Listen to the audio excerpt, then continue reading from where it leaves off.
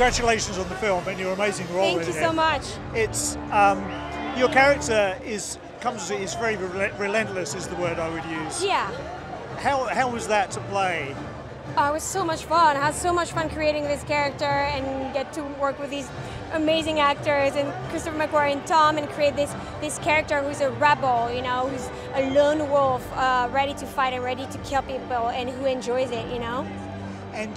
But the character also goes through quite a transition during the course of the film and has a personal journey as well. Yeah.